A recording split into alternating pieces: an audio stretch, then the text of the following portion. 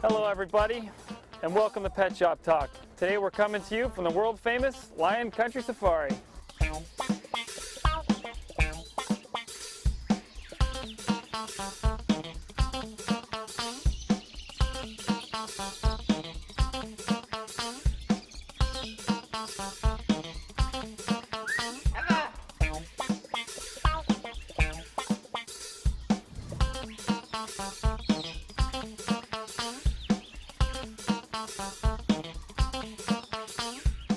I'm your host, Nathan DuPont, and today we'll be discussing another one of my favorites, the turtle. This is quite a spectacular creature, a 775-pound Aldabra tortoise here at Lion Country Safari named Lancelot. Now hopefully your turtle is more this size than this, otherwise you're going to need a lot more food. In this video, I'll show you how to choose the best turtle for looks and optimum health, purchase the proper tank for your turtle, proper setup and maintenance, recognize when your turtle might be sick, and finally, common mistakes that beginning herpers make when housing a freshwater turtle. What do you say we get started with the how-tos for your new turtle?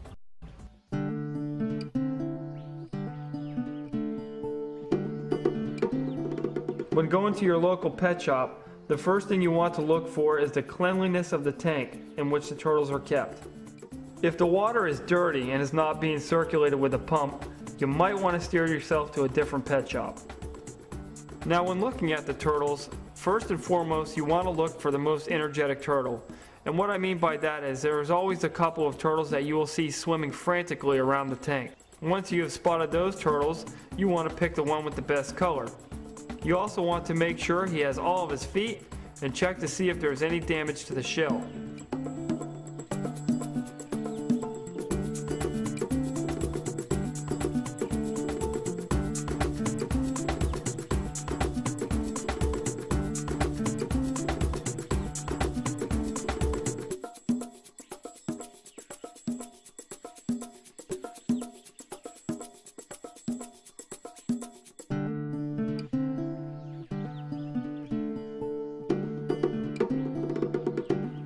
Okay, now a lot of you may be used to the Turtle Island bowl. This is a very good start for your turtle, but I think that you'll find that he's going to outgrow it very quickly. So when it comes to picking out a tank for your turtle, I absolutely love the 10-gallon tank. It's lightweight, versatile, and more importantly, it's easy to clean. Now if you choose to get a bigger tank for your turtle, that'll be fine, because I say the bigger, the better. But for this demonstration, the 10-gallon tank will work just fine for this little guy here. Alright, are you ready for your new tank? Yes, I am!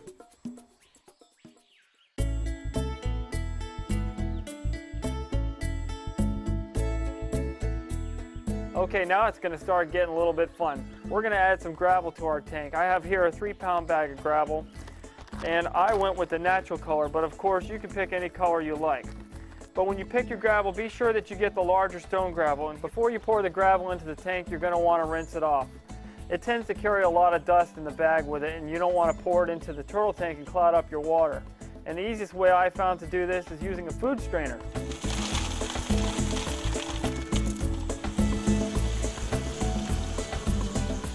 Okay, now this is why you want to get the larger stone gravel. I already have a sample here pre-strained for you, but if you get the finer gravel, it tends to slip through the cracks of the strainer, making things a little bit difficult. But the larger stone gravel is perfect because you can just rinse it with the hose or in the sink, and it rinses off perfectly and you don't lose any stone.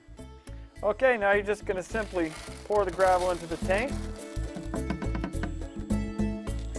And we're just going to smooth it out here. Make it look really nice. You can get creative with it however you want. And I am satisfied with that. Okay, one thing I'm probably going to mention to you more than once is that it's very important that your turtle has a dry spot to get to. And it has to be easily accessible as well. And for this demonstration, I have chosen a Turtle Island dock. This is great because it gives your turtle a dry spot and it's very accessible, easily accessible for your turtle to climb right up the sides. A lot of times you might have a rock in here and it's too hard for the turtle to climb up top and he can't get dry. This floating island dock also rises and falls with the level of the water, which makes sure and ensures that your turtle will be able to get onto the dock at all times. All right, now this tank's really starting to come to life. I'm getting excited. Okay, now we're going to add some water. If you can help it, try to stay away from well water. It does contain a lot of iron, and it tends to turn everything orange, and it's not necessarily good for the turtle. So for this demonstration, I got some filtered water that I purchased at the local supermarket.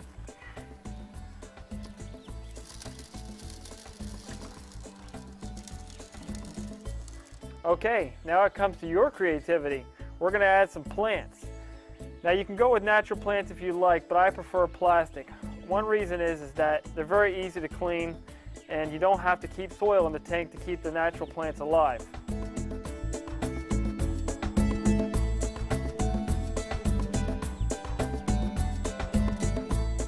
Okay, now we're going to make your turtle feel really at home with a background. These can be purchased either pre-cut or they come by the roll, and usually one of the employees at the pet store will cut it for you. But this one here I have already pre-cut for this demonstration, and it's very simple to put them together. Once you cut it, you add pieces of tape to the rear part of it, and you simply place it on the tank like so. Put the tape down. Doesn't take too long. And now your turtle can feel really at home. Okay, now we have to add some filtration. Without a doubt, the way to go is an underwater filter, without a doubt. And I'll tell you why. Once you place it in the water, it can sink underneath, it's completely waterproof, and more importantly, it keeps the water circulating, and it cuts down on the maintenance big time. Now we're just going to add this into our tank. This also comes with handy suction cups, and you simply place it to the side. Lift the snorkel out of the tank. That's this tube right here. Very important, we lift it out of the tank. And you don't want the power on too high, you want it just right, not too strong of a current. Okay, now we got our water circulating, we got our plants, our gravel, we got our dry spot, which is very important for the turtle. I think we're ready to put, we need a light source for the turtle. Okay, very important. When you get a light source for your turtle, you want to get a full spectrum light bulb. What do I mean by full spectrum? Full spectrum means that it mimics the sun.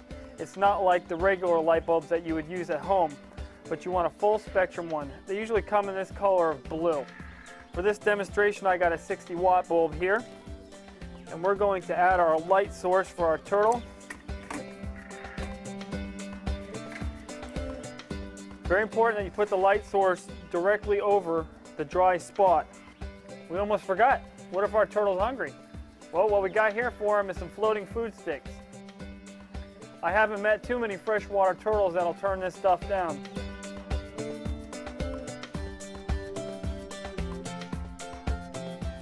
But if your turtle is a finicky eater, you can try other things like live minnows and tubifex worms.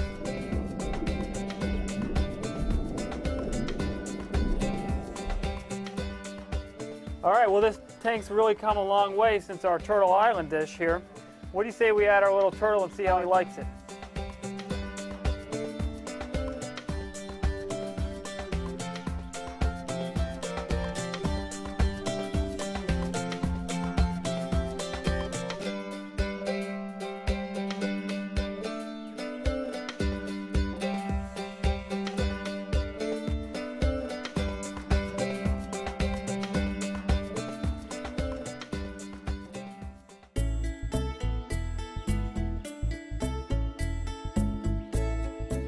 The most common question that I get asked is, how did my turtle get sick?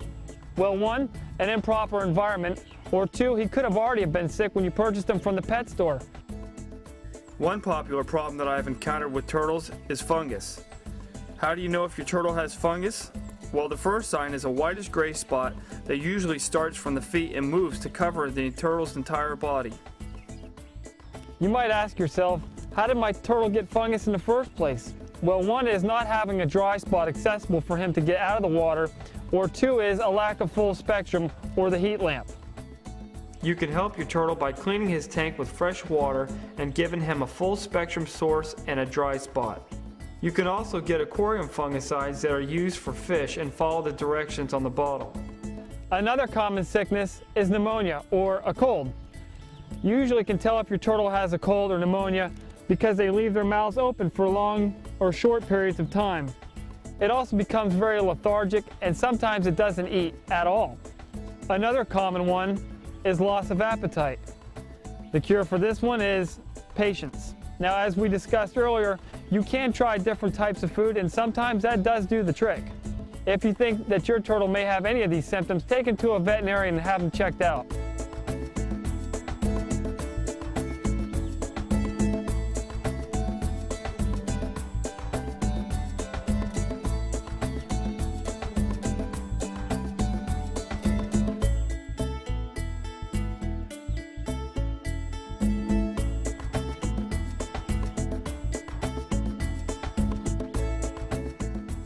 Now, one of the most common mistakes that I see is not having a dry spot for your turtle. I know I covered this earlier, but I can't stress to you enough how important it is to have a dry spot for your turtle. Temperature is also very important. You want to keep the water temperature between 75 and 80 degrees. You can do this by purchasing a water heater at your local pet store. You want to make sure that their tank is in the shade. The biggest mistake that people make is moving them into the sun, which usually allows the heat into the tank but not out, and this could be very fatal for your turtle.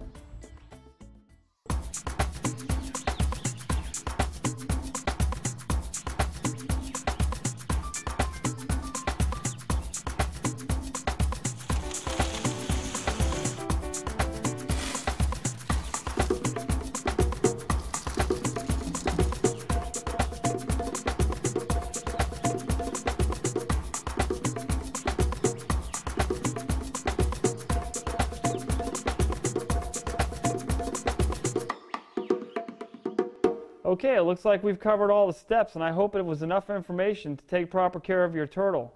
But growing up in a pet store my whole life, I've heard a lot of questions. So now it's time for my favorite part, your questions. Okay, Taryn from Florida writes, my little brother got salmonella from touching our turtles or putting his hand in the tank. How common is this, and what are some symptoms? Well, Taryn, that is an excellent question. First of all, in my experience, I can tell you that when turtles first became popular, there wasn't too many professionals around that knew much about the turtles. So a lot of people just started feeding it whatever, and one of those whatevers was chicken. Some people would cook it, or some people would just leave it raw and throw it in the water. Now that's just a horrible mistake because first of all, when you leave the chicken in the water, or any raw meat for that matter, it will start to stagnate and bacteria will just start to fester everywhere. So the important key is cleanliness. Wash your hands before, after, and make sure the tank is clean as often as you can get it. And make sure to have the water circulating. It's harder for bacteria to grow when the water is circulating, so try to keep the water circulating if you can. And never, ever leave any kind of raw foods in the water for any long periods of time. As a matter of fact, I strongly recommend against feeding your turtle any kind of raw foods whatsoever. Try to stick with the floating food sticks, and even live minnows, tube effects worms, things of that nature are okay. But you even notice when the turtle eats the small minnows that little bits and pieces might float around the aquarium, which is fine, but you want to make sure that you clean that up because any kind of raw meat or bacteria will start to fester after a while. It can be very dangerous. And as far as the symptoms of salmonella go, check with your doctor to be sure. Okay. Gary from Long Island, New York writes, how do you get a turtle to take his medicine? Well, Gary, try coaxing him with candy. No, I'm just kidding. You can't really coax a turtle with candy. But if you do have medicine that you got from your veterinarian, make sure your veterinarian explains to you exactly how to administer the medicine. And we got Ashley from Baltimore asks, how much and how often should I feed my pet turtle? Very good question. You want to get to know your turtle and their eating habits. Every turtle is different, so once in the morning, once at night, and as far as how much, you'll begin to understand if you do have any extra food floating around in the tank, clean it out. Get rid of it as quick as you can because the food will cause algae to grow, bacteria to grow, your tank will get ugly, your turtle will get ugly, so you will just want to make sure that you clean all the extra excess out. Who do we got next here? Erica Valentine asks, How do I know if my turtle is a male or a female? Well, I can tell you this much. The females have short claws in the front, whereas the males have long claws in the front, and the females have long claws in the back, whereas the males have short claws in the back. Why? Well, the females have long claws in the back because they use to dig out the holes in order to bury their eggs. And the males have long claws in the front because they do a little water dance on top of the water and flick their fingers around or the fingernails around to impress the females. Pretty awesome. Jane from Seattle asks, how does a turtle breathe in the water? Well, they don't breathe in the water. They breathe just like we do. We catch our air first and then we go down and start swimming around, except they can hold their breath a lot longer than we can. Every turtle is different. 5 or 10 minutes is average. Some sea turtles can hold it longer than most. But what I can tell you is that turtles bury themselves in the mud during hibernation, slow their heart rate down, slow their metabolism down, and they're able to absorb enough oxygen through their skin to sustain them underwater for long periods of time.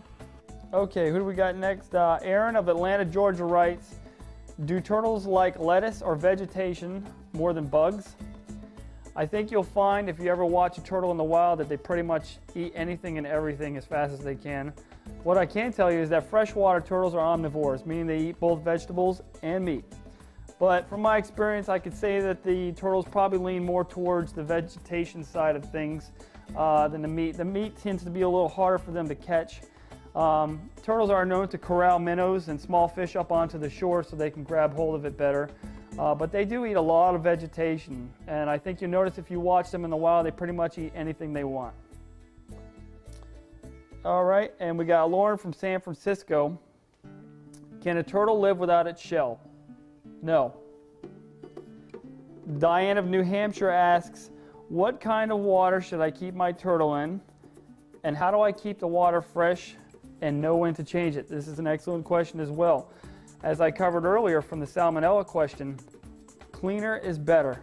More is better. The more often you can clean that water, the better your turtle's going to be, the better the tank's going to look, and everything will just work in harmony. It's much better to have clean water. Now, as far as what kind, a lot of people have well water, which is no good. It has a lot of iron in it, cause everything to rust, get a really rusty look on your turtle's shell. If you can buy distilled water or drinking water from the grocery store, that's always best. Well, if you do use water out of your sink, there's certain products you can buy at the pet store. Talk to your local pet store that you can put drops into your water to kind of clear out the chlorine or any kind of harmful agents that may come in sea water so it doesn't harm your turtle. Well, that about wraps it up for the turtle portion of this series, and I really hope that this video was able to help you and your new turtle. And remember, enjoy your pet, and while doing so, have a great learning experience.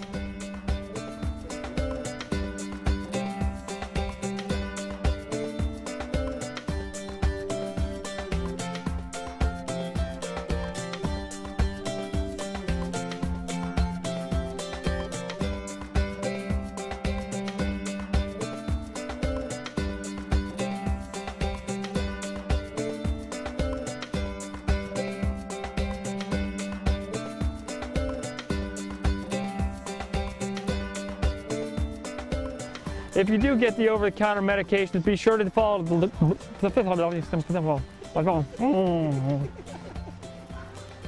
In this video, I'll show you the proper way to stroking out Dabber Tortoise's neck. One of the most common sicknesses I've noticed as well, and I hope the video was able to help you keep your turtle thumbless. I'm thumbless, man.